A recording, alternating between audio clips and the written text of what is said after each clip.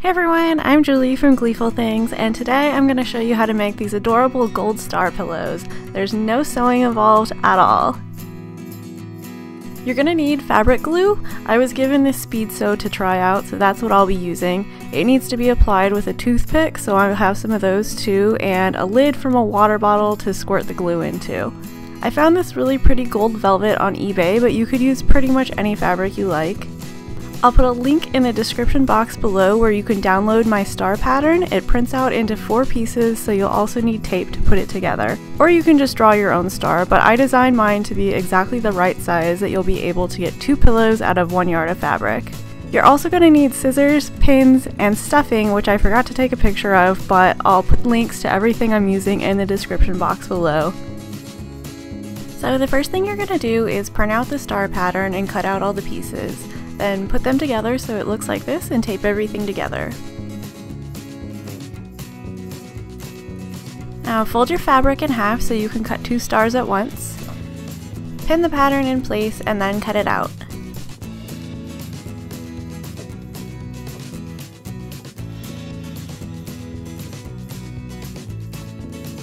Now you can remove all of the pins, and we're going to put the pieces together so that the right sides are touching. Or you could have cut it with right sides together to begin with. I don't know why I didn't think of that.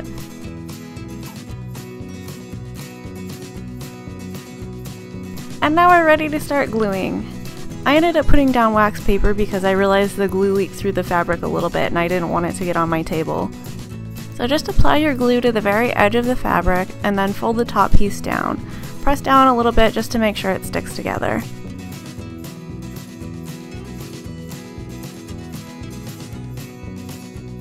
Work your way around the entire star with the glue, and you want to make sure that you leave a little section not glued, that way you can stuff it later. Make sure you give the glue plenty of time to dry. I think I gave mine about 3 hours, but it depends on the glue that you're using. Now you can turn it right side out through the hole that you left.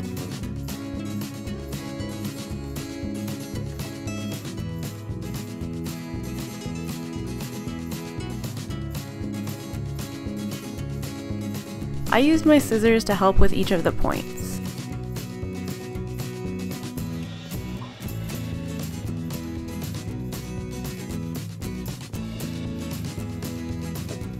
And now you're ready to stuff it. I stuffed each of the points first and then filled in the middle. I found that it's best to use really small bits of stuffing because it makes it less lumpy. It's going to be a little lumpy anyway, unfortunately, but if that bothers you, you could always use crushed velvet instead. I think that would probably hide it a little better.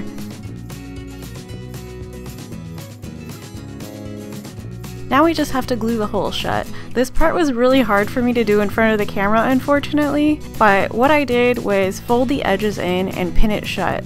Then I used my toothpick to stick glue inside. Just give it time to dry and then take the pins out.